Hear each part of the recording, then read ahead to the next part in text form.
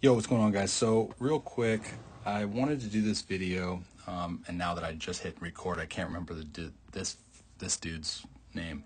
Crap. What is it? Robles, maybe?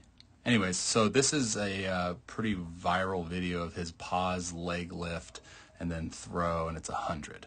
Okay, so this is kind of the basis of my whole conversation slash topic of drivers versus accelerators. And I posted something on my Instagram with this throw variation that I did, which is a leg lift at the top, pause, long toss.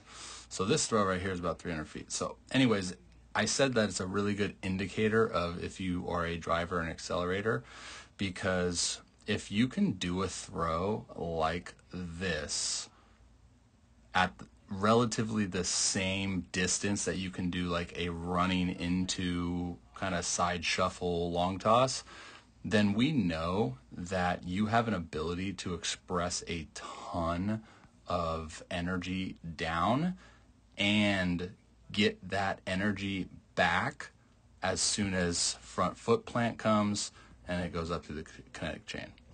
So the reason why I wanted to compare with this video is because watch him pause, hold. Now watch how much ground energy he creates, right? And not only is he creating it really well, but he's directing it. So you'll notice the back knee position. That's what I say with back knee usually dictates direction. Back knee direction straight towards his target. So hip hinge, ground connection, or heel connection, whatever. So watch him. This is impressive, dude. So let's see if we can do this. Nope, it never works for some reason.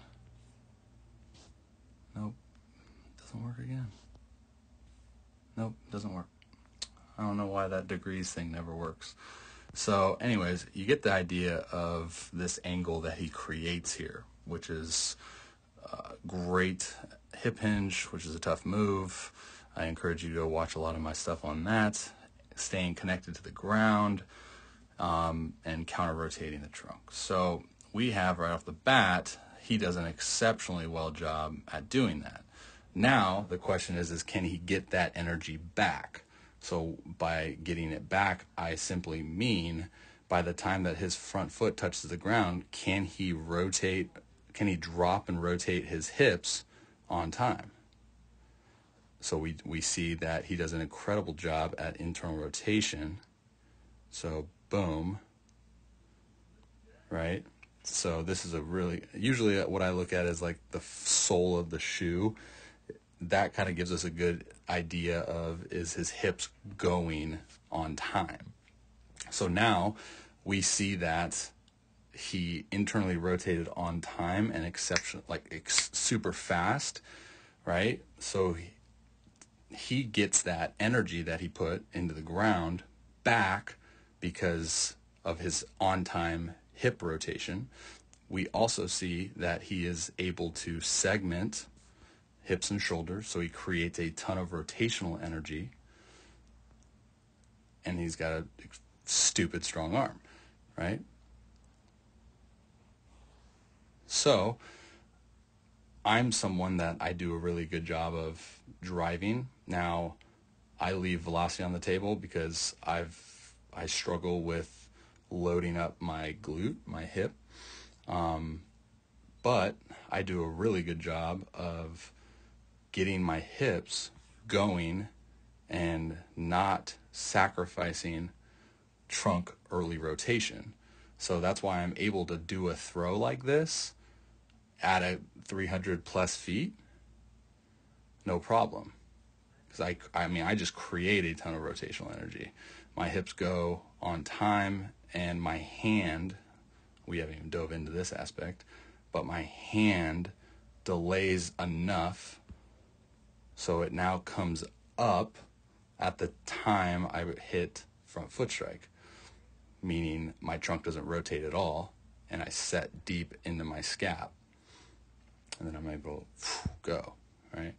So anyways, I'm going to do more stuff on the drivers versus accelerators type thing, because then I'm sure the follow-up question to this video will be, well, what if you add acceleration, right? Wouldn't that only benefit you?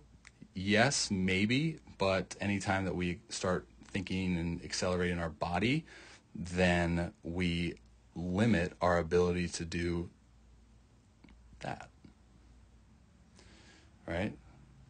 So you'll see that his trunk is like counter-rotated over his back hip. Me, not so much, but my head is stacked over the backside. So it's all about identifying what you need as a thrower. Do you need body acceleration, or do you need ground force production, right?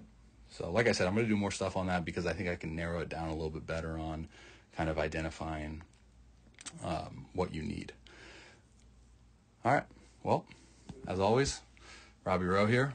If you haven't subscribed to my YouTube yet, you're dead to me. So do that and follow me on every single platform that's actually running. I think my MySpace is still up. All right. See you.